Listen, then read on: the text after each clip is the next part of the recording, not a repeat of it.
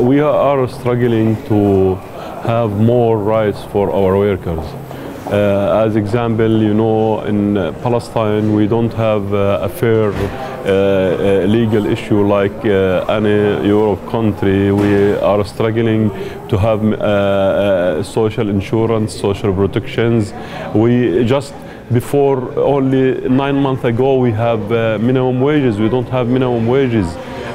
For that, I think we are also fighting to have rights for our workers, not only in Palestine. We have workers, they work with the Israeli employers in Israel or industrial area.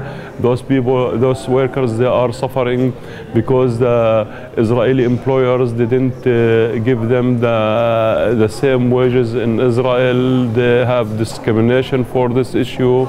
And also, you know that we need also to organize more of workers to have more of right of them for the fair wages.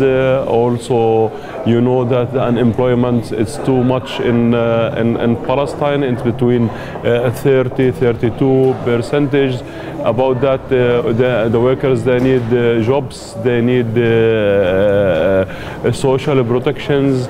We can do a lot, you know. We can do a lot for the workers. As example, we can ask to have more legal issue, to have maybe decision from government that from both Palestinian and Israeli government to save the rights of our workers.